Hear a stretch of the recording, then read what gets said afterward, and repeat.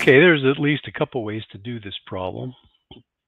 But here's an idea. Instead of using 100 meters when we solve it, let's just let the length of the wire be represented by W and see if we can come up with a general formula for the place where the wire should be cut so that we get the maximum and or minimum area of the two figures, a circle and a square. So here's the wire with length W. I've chosen to let X be the length of the wire that's going to be turned in or bent into a circle. So W minus X is the length of the wire that's going to be bent into a square. And so this distance right here, X has to be the circumference of the circle. So X has to equal 2 pi times the radius. I'm doing that so we can find an expression for the radius in terms of X so that we can find a formula for the area of the circle. So R equals X over 2 pi. So the area of the circle is pi times the radius squared, which reduces to this right here, X squared over 4 pi. As far as the square goes, this W minus X has to be the perimeter of the square. So if we let each side of the square be represented by the letter S, 4S has to give us W minus X. So S has to be W minus X over 4.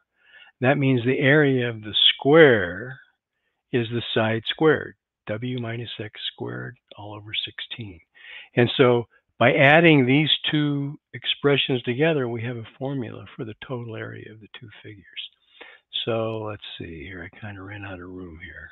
Here we go. So there's the function. Total area is X squared over 4 pi, this guy, plus 1/16 of W minus X, the quantity squared, where X has to be between 0 and W, or in this particular problem, 0 and 100. If X is 0, that means there's no circle. We've got all square. And if X is 100, we've got all circle, no square.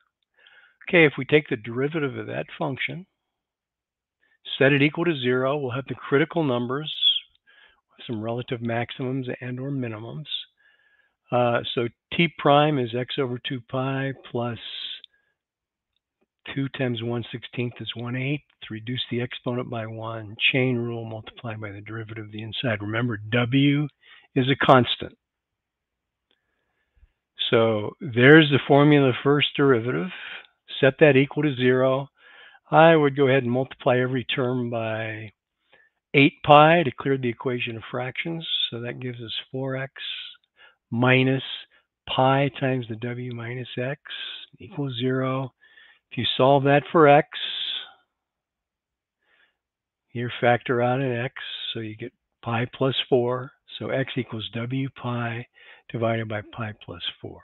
So question is, does that generate a relative minimum or a relative maximum? Well, if we take the second derivative, we get this, and that looks like for this domain, the second derivative is always positive.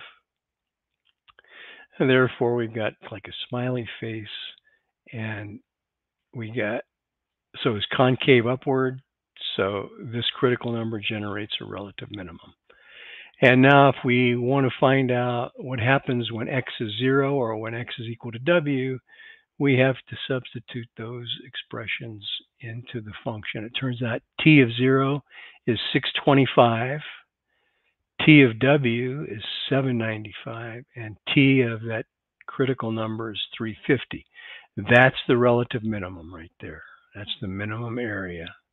That occurs when you cut the wire so that you get W 100 pi over pi plus 4. And the maximum area occurs when we've got all circle, okay? No square at all. There you go. Hope that helped. If you have any questions, post a comment.